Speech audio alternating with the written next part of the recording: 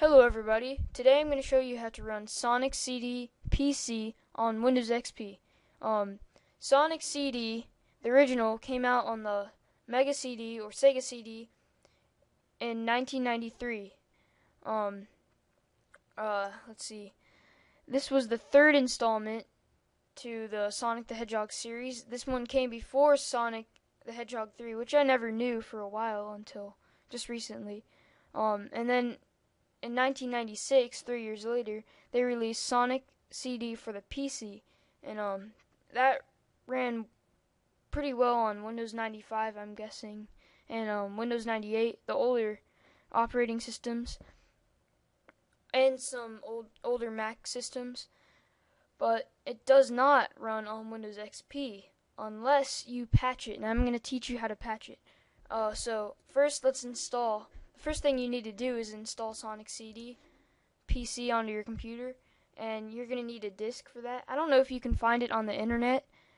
I doubt you can, but I'm just going to download or take it from the disk. I got this disk from a friend, and he said it didn't work, and he was right until I finally figured out how to do it.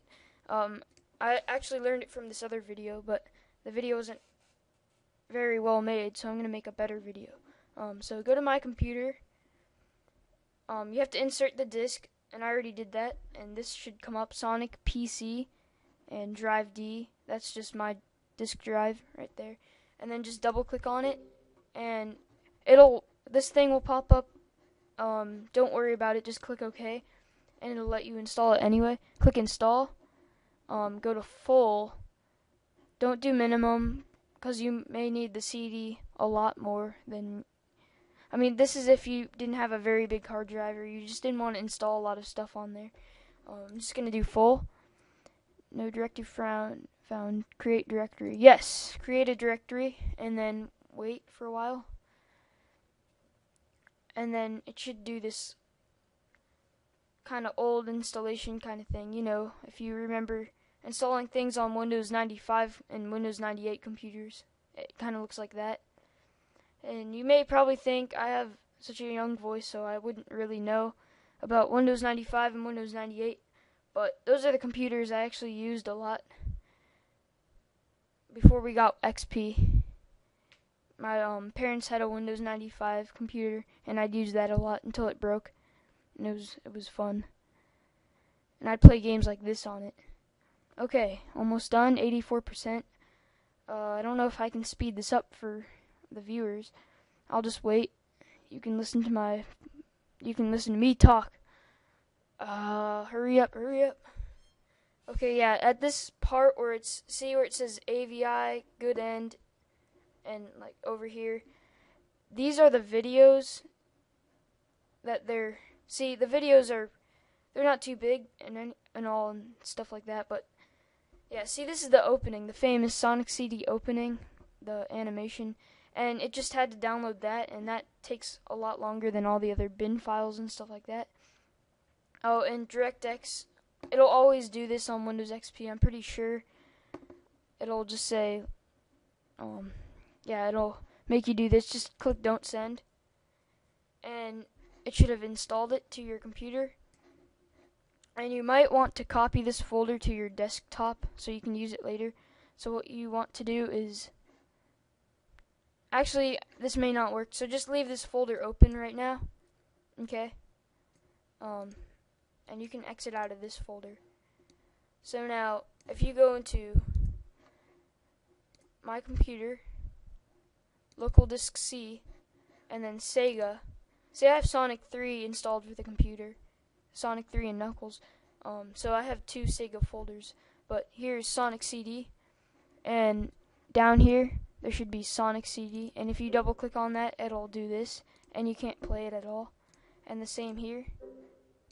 So what you want to do is go onto the internet. I'm using Internet Explorer.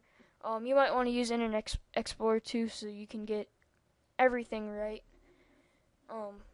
It's pretty easy, pretty simple. Now, go to Google and type in, let's say, it doesn't really matter, just like Sonic CD on XP. Oops. Sorry about that. And just hit enter. Sorry for the lag. Oh yeah, and the first thing should be this thing that says SONICCD.EXE/Sonic 16-bit area, stuff like that, whatever. Just click on the SONICCD one, and this website will pop up, and it'll have the picture of SONICCD right there. Just go down to download it here and click it, and now follow me very carefully. Actually, all you have to do is run it. I'll show you. Run, click run, then click run again. Don't worry about the unknown publisher thing. And this should come up. It actually does not install this program to your computer, but it just runs it off of the internet or something like that. So now you have to choose your path. It sometimes comes with a, if you don't have SONICCD installed yet, this won't come up. But I'm just gonna browse and show you exactly what to do. Now go to browse. Go into local disk C and click on Sega, SONICCD, and then SONICCD again, and watch, this will come up, and you click apply patches, and then this will come up, and it says that some of the, see, look, it says blah blah blah blah blah already exists but could possibly contain wrong settings. Replace it with a working version. Recommended. Yes, of course. That's exactly what you want to do. Then just click exit and exit again. And it should work now. And I just did it from that folder that popped up after that. Let's see if it works while I'm recording SONICCD. Let's see, now SONICCD is lagging a little bit because I'm using a screen recorder,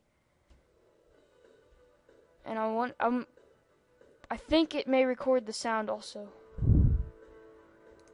but I'm just gonna exit that.